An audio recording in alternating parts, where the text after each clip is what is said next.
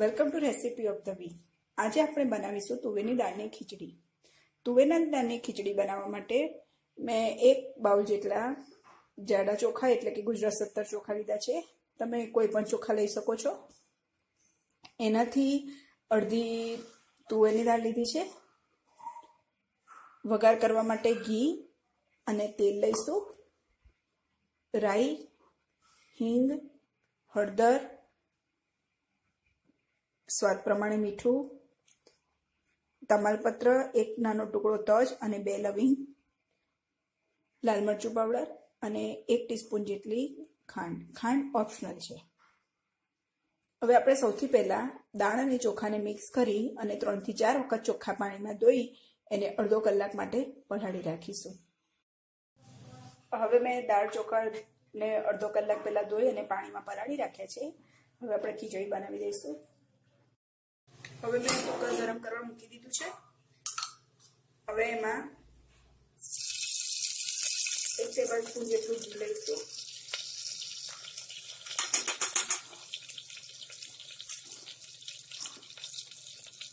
અને 1 table spoon જેટલું તેલ લઈશું. તેલ અને ઘી અડધું લેવાથી ખીચડીનો ટેસ્ટ બહુ સરસ આવે છે. તેલ અને ઘી ગરમ થાય પછી આપણે રાઈ નાખી દઈશું.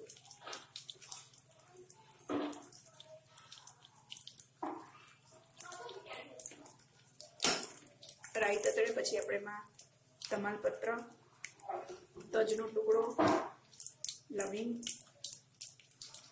અને હિંગ નાખી દઈશું.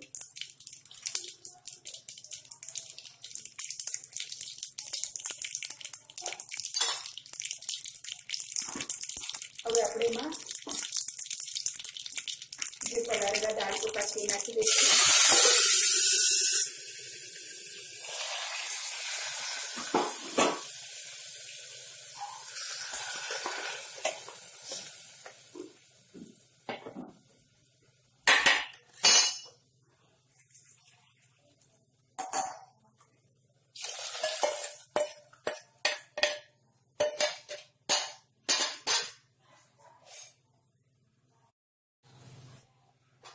બે ગ્લાસ જેટલું પાણી રેડી દીધું છે એટલે ખીચડી એકદમ સરસ ઢીલી થાય. હળદર નાખી દઈશું. લાલ મરચું પાવડર, સ્વાદ પ્રમાણે મીઠું અને ખાંડ નાખી દઈશું. ખાંડ ઓપ્શનલ છે.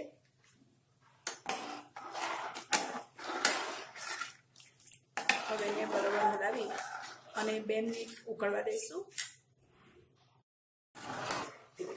હવે આપણે એને હલાવી અને 3 સીટી મારીશું એટલે આપણે ખીચડી તૈયાર થઈ જશે.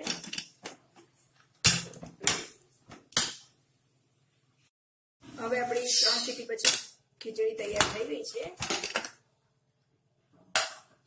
એકદમ સરસ ખીચડી થઈ ગઈ છે. આપણે એને સર્વિંગ બાઉલમાં લઈ લઈશું.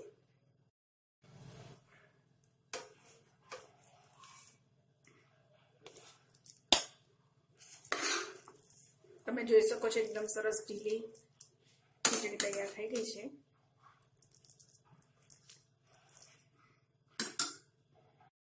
ખીચડી તૈયાર થઈ ગઈ છે. આપણે એની ઉપર ઘી નાખીશું અને ઘી સાથે ખીચડીનો ટેસ્ટ બહુ સરસ લાગે છે.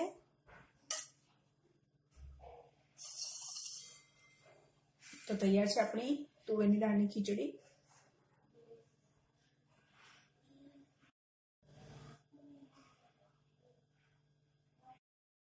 જો તમને મારો વિડીયો પસંદ પડે તો તેને લાઈક, શેર અને સબસ્ક્રાઇબ કરવાનું ના ભૂલતા.